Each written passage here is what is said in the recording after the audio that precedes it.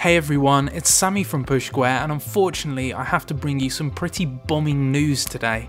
Sony's announced that Guerrilla Cambridge, the UK-based developer most recently behind Rig's Mechanised Combat League, will be closing down.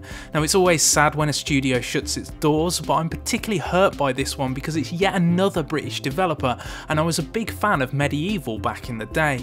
While it's fair to say Cambridge has never been one of Sony's biggest studios, its output has been very consistent across 4 console generations and 2 portables.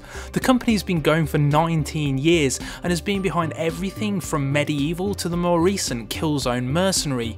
Sony said that it'll attempt to relocate the team's 80 or so employees where possible, but obviously this is a difficult time for everyone involved, so my thoughts go out to all of those affected.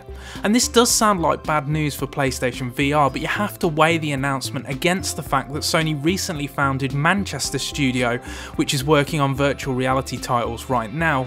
You've also got the likes of London Studio still committed to the tech, so I don't think that that's going to be a major issue, but it is bad news, like I said, for the British games industry, which has lost a number of Sony-owned developers over the past 5 or so years. I'm really bummed out right now. Cheers for watching though.